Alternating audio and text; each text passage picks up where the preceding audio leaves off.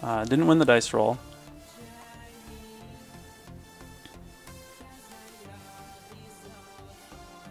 So it's a terrible hand. We're going to have to mulligan that one away.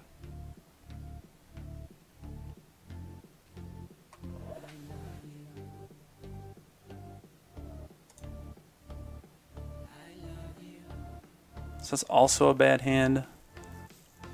We are going to get a scry.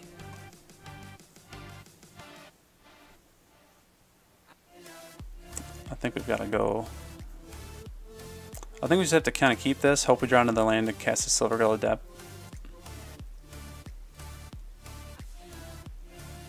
I really want to keep that on top, but we need to be able to cast our Silvergill as quickly as possible, so to the bottom it goes. Hey Howrad, how's it going? Well, that's going to really hurt. So Shops is not a great matchup. And with one land and a Trinisphere out, it's going to hurt pretty badly. Depending on what kind of Shops build this is, Null Rod might do okay for us. If it's like a Ravager, you know, runs Triskelion, shuts off those cards. So Dark Depths, so that's interesting. So we're gonna have to hope we string together a bunch of lands here. I have a feeling that we're just not gonna get around this Trinisphere in time.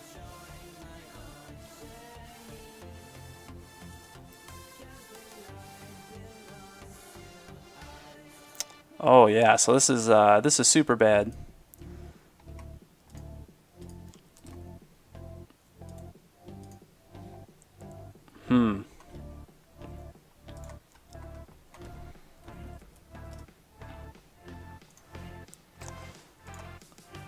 Yeah, I just don't know about this game. You know, they got the Crucible Worlds down. If they find a Wasteland or they find a Strip Mine, that's just kind of concede on the spot.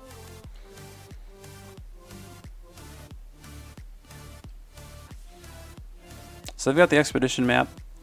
Yeah, so we're just going to concede here. We're not going to be able to fight through this Tangle Wire. They've got an Expedition map to go find a Wasteland or a Strip Mine and start just keeping us off land. And with that Trinisphere, all it takes is getting one of those lands into play and we'd be done. So I think we're going to bring in Ghost Quarters.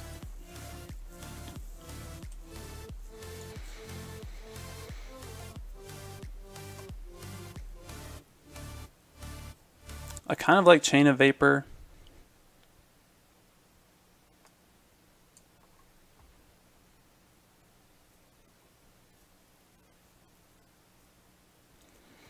I might actually take the Null Rods out. It's obviously an artifact heavy deck, so I mean it might be the wrong call. But I want to bring in some Stifles. We saw Dark Depths. If they try to go for like the Dark Depths combo, and it looked like maybe they were a build that just ran a lot of static sort of hate effect artifacts, in which case those Null Rods aren't going to be as useful.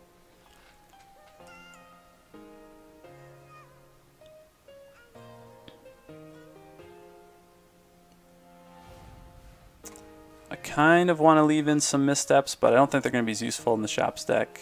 And in fact, I think I might just board them all out. We saw an Expedition map.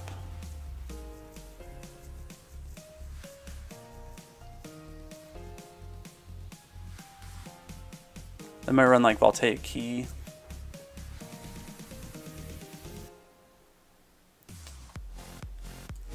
I might leave 2 in. It's nice to keep enough blue for our Force of Wills as well.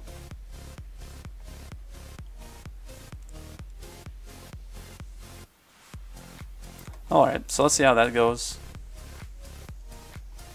Hey, welcome to the stream if you just joined. Playing some Merfolk in the Vintage Practice Room, or the Tournament Practice Room.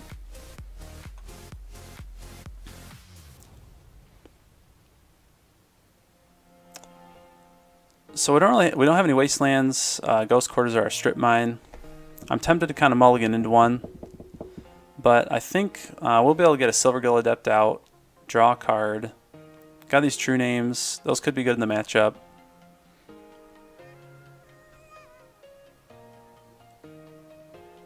I don't know that 6 is going to look better than this, so we're just going to go ahead and keep.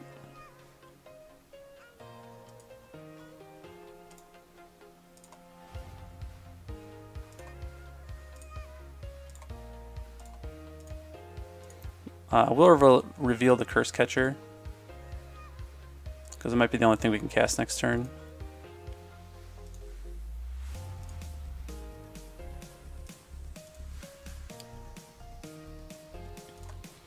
Alright, so we kind of want to find that Stifle now.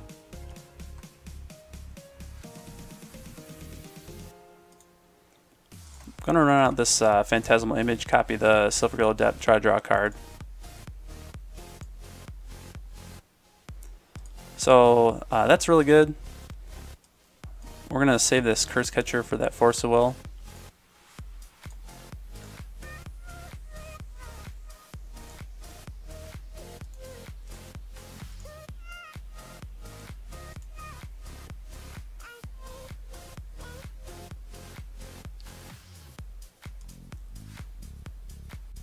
So I'm letting the Tanglewire resolve. We have enough of a board. I'm going to be able to run out, hopefully, maybe this Cursecatcher. I don't have enough permanents to kind of get around it. And it's going to disappear eventually, and it hurts them as well. So I'd rather save that Force of Will for something that is going to kind of stick around and really be a thorn in our side.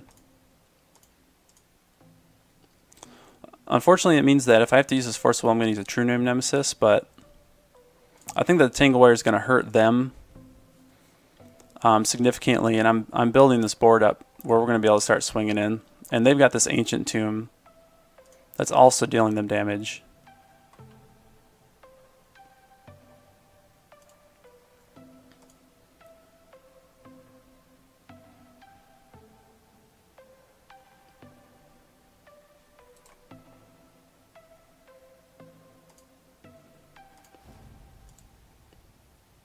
So that kind of stinks. Probably won't keep the curse. Well,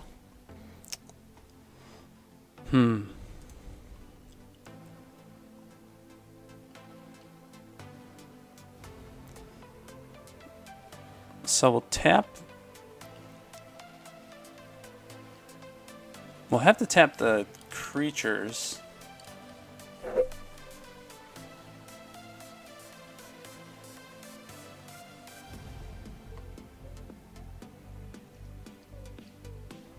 I mean, we could just not pay for the creatures, get a true name into play.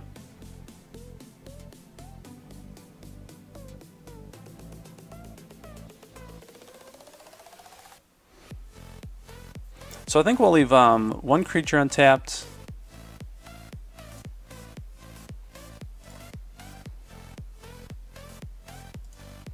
Make sure I do this right. So we got to do 3.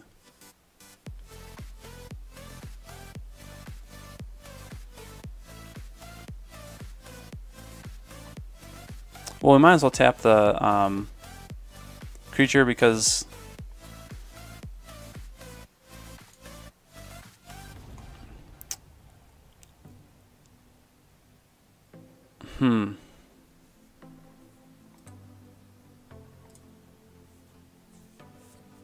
if I pay 1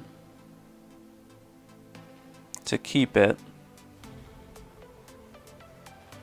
I'm still going to have to tap. I'm not going to be able to run out of True-Name Nemesis, so yep, I'm going to tap that.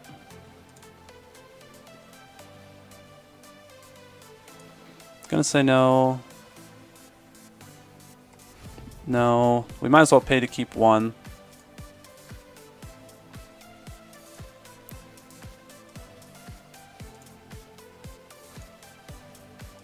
Run on island. True-Name Nemesis. And pass. So we've got plenty of mana once that Tanglewire disappears to start paying to save these creatures.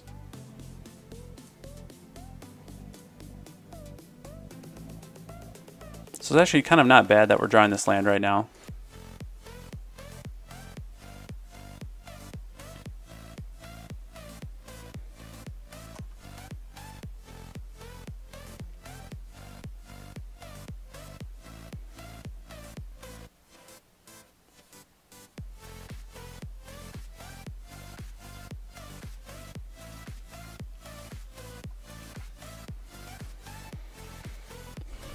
So as the board stands right now, I'm going to be able to save both these creatures next turn.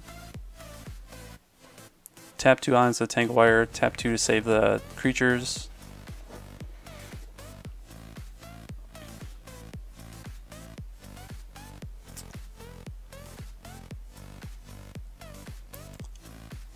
So I'm going to force this Tangle Wire.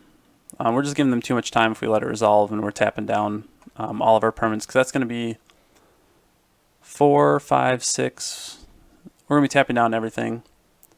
So I think we have to force this.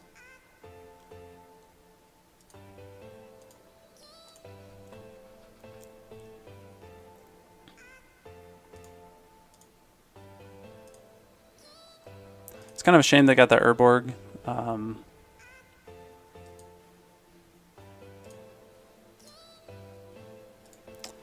It lets them use their Ancient Tomb without having to pay life.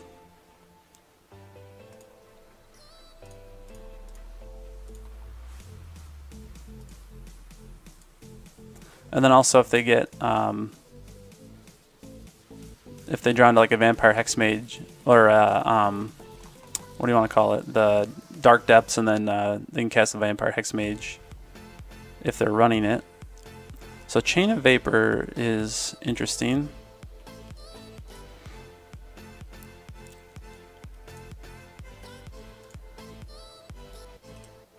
So we've got plenty of land to play around this Tangle Wire. Chain of Vapor's going to get rid of a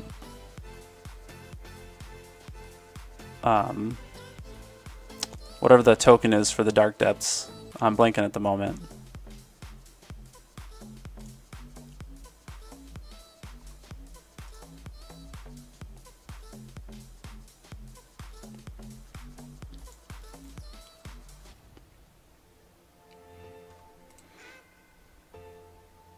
Yeah, Merit Lage, that's right.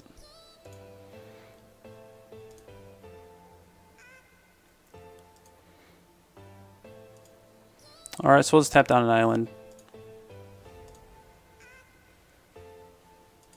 Definitely pay to keep the True-Name and the Silvergill.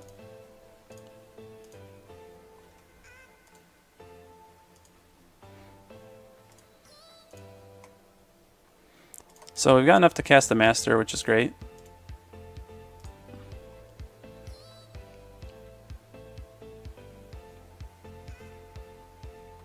Oh man, I'm dumb. I needed to leave that Chain of Vapor up. So that was a punt. So now we just die. Oh, that's a real shame.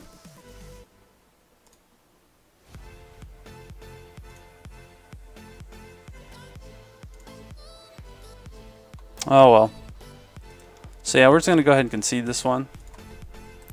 So it's kind of a bummer. We drew the answer that we needed. I just wasn't thinking and ran out that Lord.